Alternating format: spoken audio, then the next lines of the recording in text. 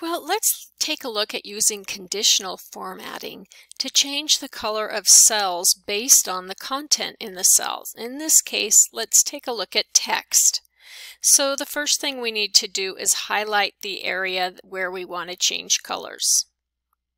And we're going to change colors depending on the mileage on a particular hike. So we want all of the ones that are 1 mile to be one color, all the ones that are 2 miles to be a different color, all the ones that are 3 to be a different color, and so on.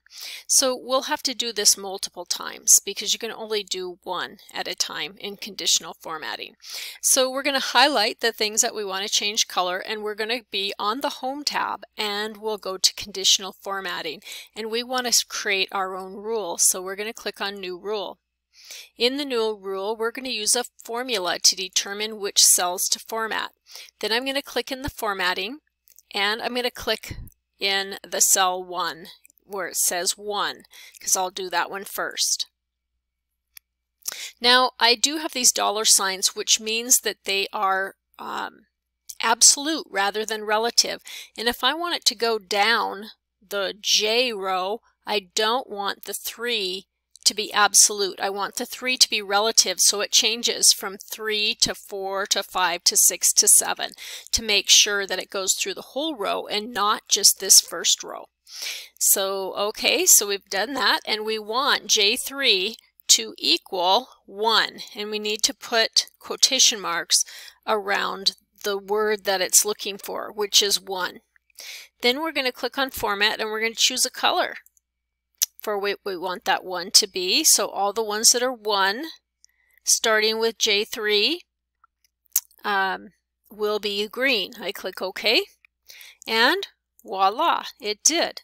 Now I would have to do this again for the other colors. So again, I would highlight this and go up to Conditional Formatting, New Rule. I'm using the formula to determine the cells, and I click in the formula. I'm going to click here again because I want this whole chart.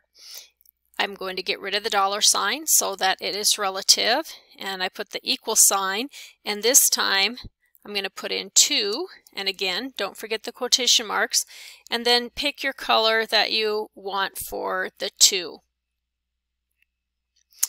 And the 2 will then be highlighted.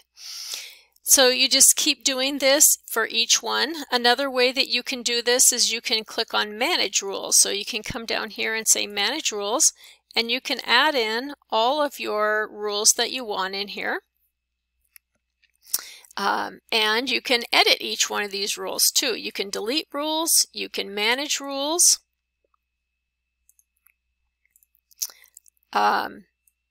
However you would like to set your rules up. Then I can add a new rule here and say, okay, this time, again, I'm using a formula, and for 3,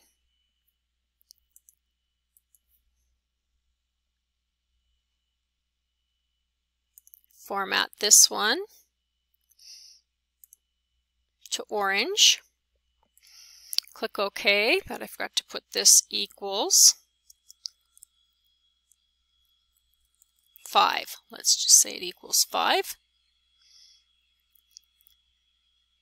And actually that should have been J3 again. Click OK, OK, and now we see our 1s are in green, our 2s are in blue, and the 5 is in yellow. And we could do this over and over however many times we wanted. So that's how you use conditional formatting to change the color in a range of cells based on one cell having a particular text in there.